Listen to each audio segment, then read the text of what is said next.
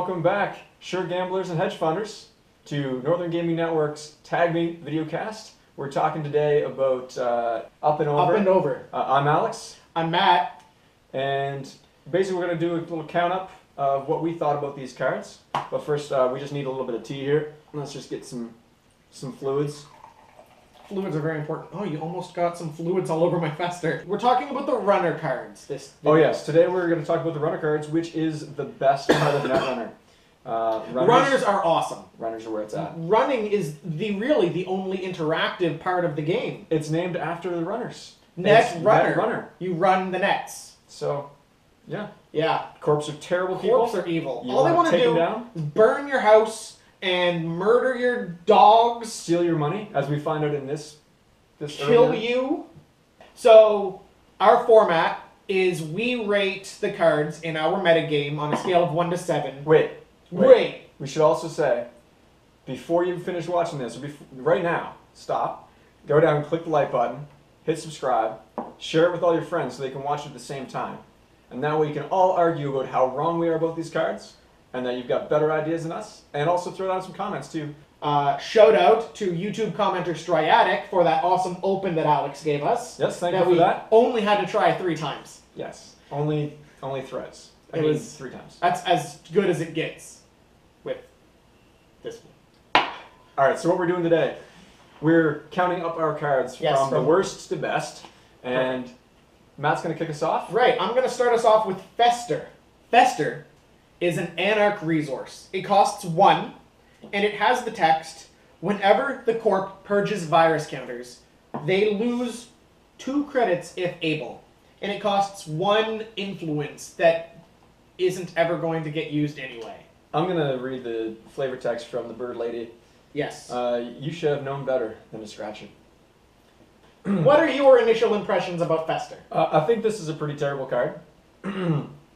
This is probably sort of a casual play, metagame card, but at the same time, that's a card slot that's you got to get rid of some other cards for. That's the big issue, is the noise decks that are getting run right now are pretty tight in card selection. Like, I think I might even be running 46 right now. Yep.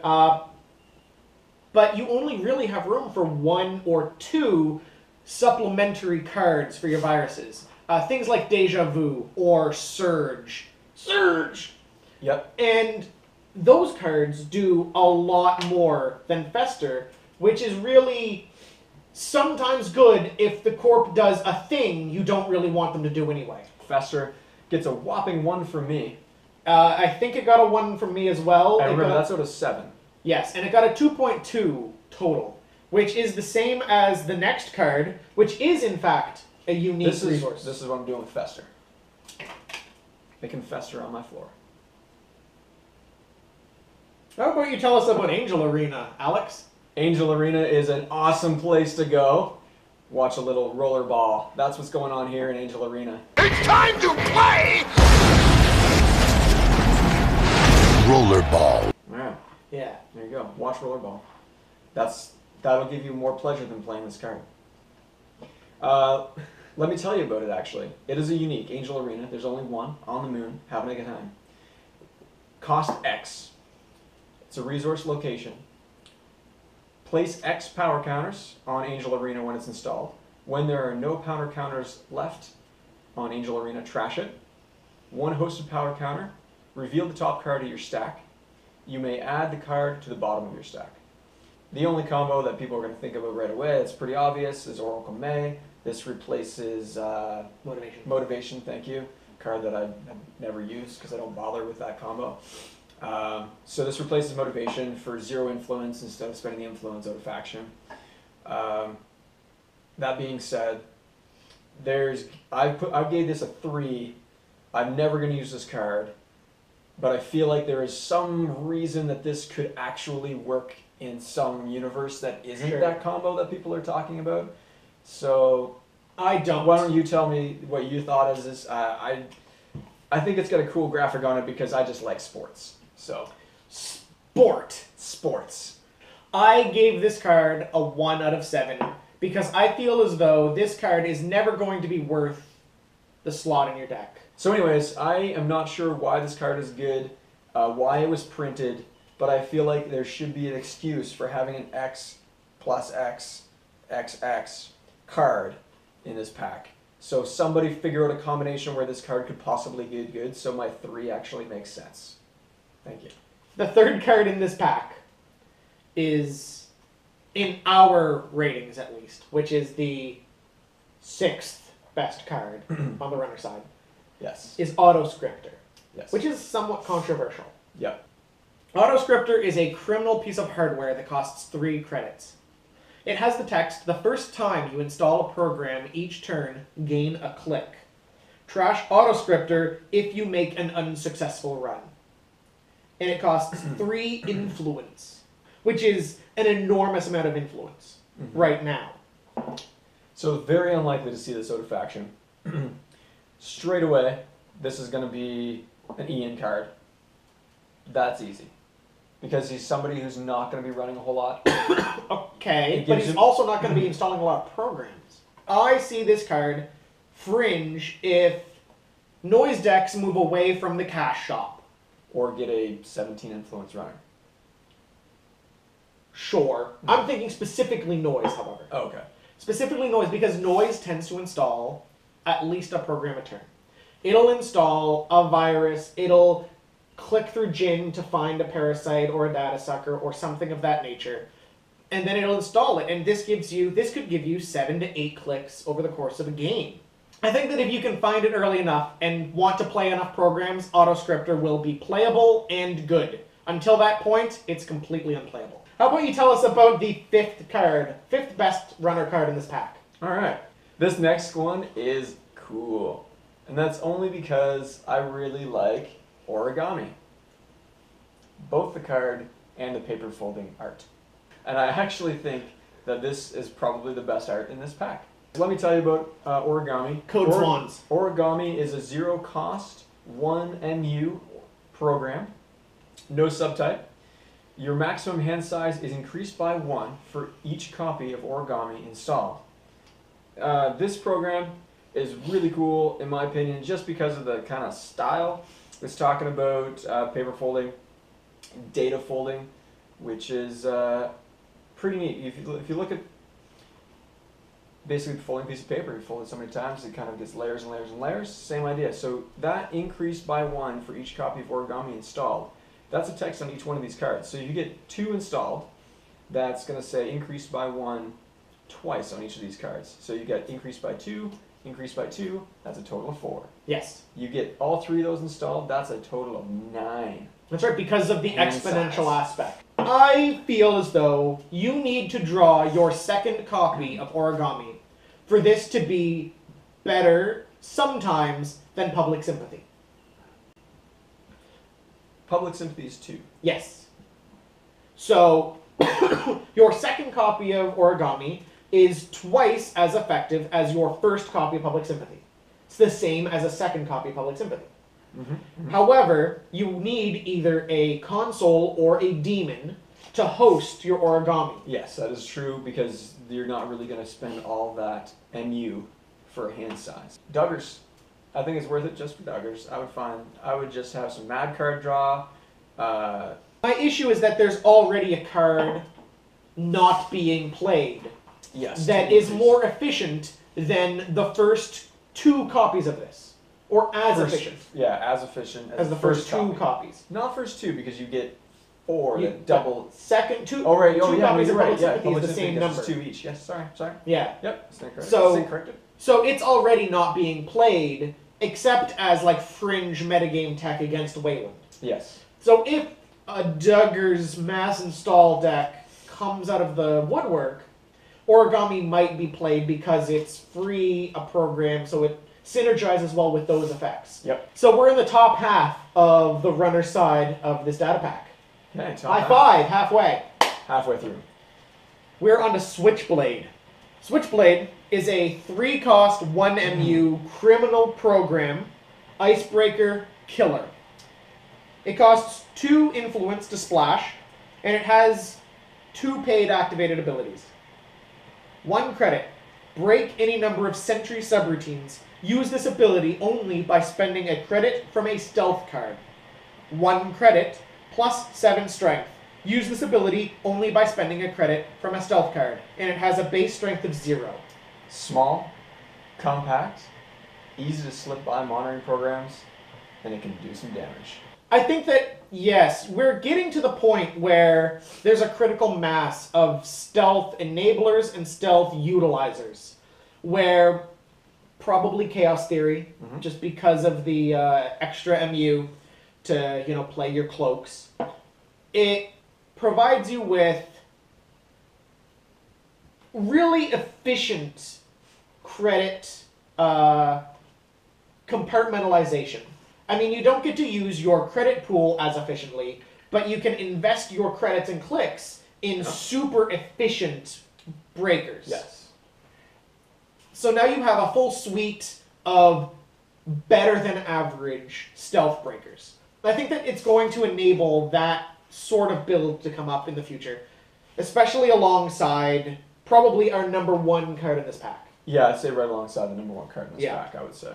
I think a lot of people are excited about that card, so good luck, have fun, and show us your stealth decks. Throw in some comment down below. Yeah, definitely. What you want to make for your stealth decks. I'm gonna take the next one. This is number 3. We're in the top 3 now. Welcome to 3rd place. This is the bronze card of the pack. So without further ado, I'll talk about trade-in. This is a 1-cost event. As an additional cost to play this event, trash an installed piece of hardware. Gain credits equal to half the install cost of the trash hardware. Round down, and search your stack for a piece of hardware, reveal it, add it to your grip, shuffle your stack. So, like I said, this is a card that people have been waiting for. We haven't had a hardware tutor before, now we do. So say you draw an extra console, like one we're going to talk about shortly. Sure. Spoiler alert. And you have one installed, but it rounds down in terms of the amount. So you're basically spending 1, spending 2 because you're going to trash 1, spending another 1, 3. But then you can pull up another piece of hardware that might be effective, say Plascrete or anything. So I think trading will see some play. I don't think it's going to go everywhere, but I think it's going to see a fair amount of play, and because people have been looking for a hardware tutor, it rounds out the board for that. I think that's the main buy for trading, is that it fills a hole that hasn't otherwise had any sort of pieces so far. When you build for hardware, you've been pretty much out of luck. I don't think this card is necessarily going to be played very much. Okay. Why is that? Because it requires you to already have hardware you don't want. Okay. Also, it is not very efficient. It costs you credits to lose clicks you previously spent in order to enable you to spend more credits and clicks later. Now I can see what you're saying there. Hardware, generally speaking, is more powerful than programs or resources. Kind of in its one, if it's things like consoles, like plus memory. That's true. That's and why it's harder to find. Right. So generally speaking, it's harder to find. So you need to have that kind of cost reward. I do really like the idea moving forward of hardware you can use up. Yeah. Hardware that is effective in the early game, less effective in the late game. I really like that too. In order to find your late game hardware. So my personal favorite card in this pack. Yes. Bring us into number 2. We have Inject, which is an Anarch event. Costs 1. Reveal the top 4 cards of your stack. Trash all programs revealed. Gain 1 credit for each program trashed. Add the rest of the revealed cards to your grip. This costs 2 influence out of faction. I've been using this most recently in my Noise Cash Shop deck. And I've found that it is always win-win. And it kind of gives that Jinteki feel to Anarch where they're showing off what they've got. Yeah. And it's kind of a mind game a little bit. Right, yeah, That of course. that anarchy of just willy-nilly, I don't care what you think, I don't give a shit what you know. Yeah. I'm going to fuck your shit up either way. Absolutely, So, I agree. There are an infinite number of ways of using Inject in your deck. You can play retrieval runs. You can play deja vus with parasites and data suckers and caches. Yep. I think that this is the most exciting card for me in this pack from either side, honestly. Because the best cards in the pack, you know, reversed accounts of the corpse side, and then we're about to talk about the best runner card. They're just efficient cards. Yeah. They're just really good at the single-minded thing they do. But what Inject does is it opens up these whole different branches of play to Anarchs and maybe other factions that really, they excite me. It excites me a lot more than I couldn't tell. just good cards. So I really think that Inject will revitalize the Anarch faction. And that's more important to me than just being really good. Yep. Yeah. It's awesome. Have fun with it. Tell us all your stories. Okay, so I'm gonna give you a drum roll, and then you're gonna announce what the top card of the pack is. It is Astrolabe. This is the newest, the latest and greatest console for Shapers. The console-heavy faction. No, really. There's really only like a couple of consoles they ever run. Desperado before this Yeah, was the best Shaper console. Desperado is the best Shaper console. Let's tell you what Astrolabe is, because we're getting a little ahead of ourselves. It is a one-cost piece of hardware type console, unique of course. +1 memory, pretty straightforward for console. Usually has some memory. Draw 1 card whenever the corp creates a server. So right there, that is direct NEH counter. Every time they create a server, they're drawing a card, and so are you. Not just NEH though. But it's not just NEH. Yes, you're right, absolutely. So Astrolabe is also going to be basically any horizontal play deck. That's the thing, is horizontal play is PE, so happy right now. RP, NEH, Blue Sun, Blue arguably. Sun could be, yeah, depending on the person. So that is a lot of card draw that is generally free for the runner. 1 cost. It is 2 influence. I will mention that. I guess I have been a little neglectful telling what the influence in the cards were. Most of your cards aren't splashable. But I think, yeah, the ones I talked about either weren't splashable or you weren't going to splash them anyways. Yeah. I like this pack because I think the runners won this pack overall. In my opinion, the runners won the pack overall, but I think that the whole pack is probably the best pack we have seen in 2 cycles in terms of Since Genesis cycle? since Genesis. I think for the most number of cards that you're probably going to use sooner rather than later. So tough because That's really close. I don't really even know what cards are in What each is cycle. in cycle, yeah. I just have all my cards separated by faction. Yeah. And I'm like, oh, I pull this card out. What Let's just faction say is this from? it's been a while since I've been excited for more than 2 cards. That's fair. 2 or 3 cards in a pack. One of our metagame players described this pack as being fundamental. One of those packs that you kind of need in order to be able to compete. I don't necessarily agree it's fundamental, but it's such a good pack. I don't think it's great. No one card in this pack is going to change the way the game is played. Absolutely. But so many cards in this pack are going to be played that it's going to change metagames. Yeah, it's going to change metagames, and it's going to change maybe the way you specifically play your style. Or I think it's just really augments everything. Augments really all the nicely. different play styles, absolutely. Yep. Sounds good. All right, thanks for joining us. I appreciate you watching Northern Gaming Network's Tag Me videocast. I'm Alex. I'm Matt. Subscribe to our channel, like the video, share, and just send it out to all your friends. Discuss, throw some comments down below, tell us what you like and didn't like. And remember, stay frosty, runners. 5, 4, 3.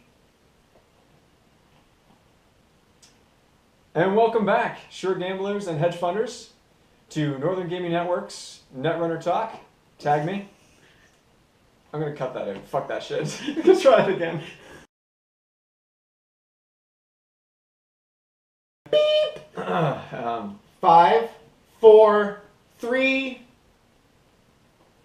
And welcome back to NGN's Tag Me video talk of Netrunner.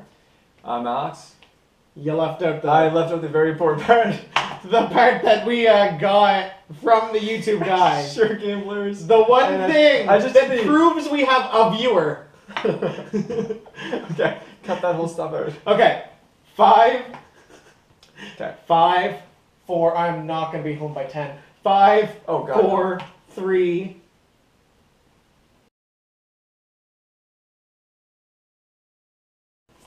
That's this lovely card here. Fester is an anarch resource. This is where he's It's gonna like put you the don't card. even know how I'm doing. Yeah, exactly. The card's already right here, boss. But that means it looks like I'm holding a giant It looks like card you're right holding now. a giant. That's adorable.